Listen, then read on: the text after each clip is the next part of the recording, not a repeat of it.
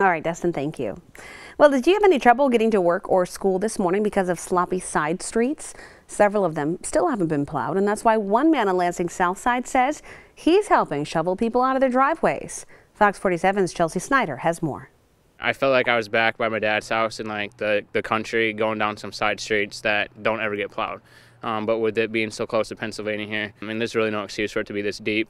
TJ White says most of the people living here on Kendon Street are elderly and already have a hard enough time leaving the house. This is family, this is life.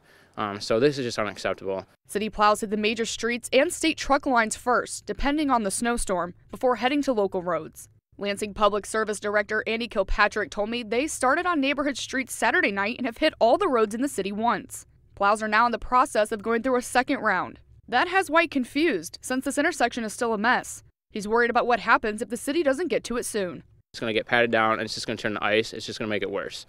So with them taking so long getting out here, I mean, Matt, it's just going to get worse from here. And that was Chelsea Snyder reporting. Kilpatrick says there's a chance they missed a couple of streets, but they're in the process of doing a second round of plowing.